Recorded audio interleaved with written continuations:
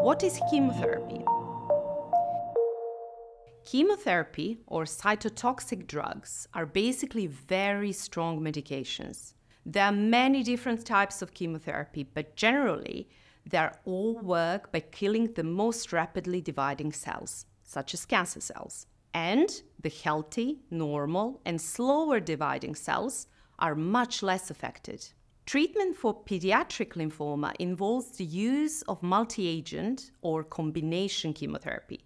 This means we give different chemotherapy drugs at the same time. These medications are given via different routes, such as taken by mouth, injected into veins, or into the spinal fluid.